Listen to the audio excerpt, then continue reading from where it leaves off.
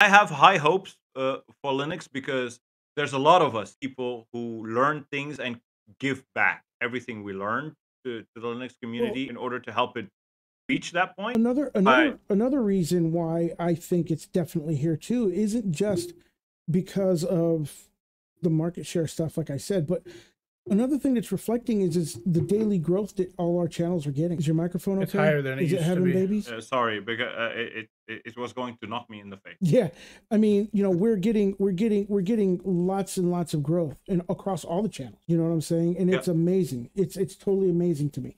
So that's why I think it's coming. Jonathan says I it's I here. for We'll see. I foresee, and again, I like to be proven wrong.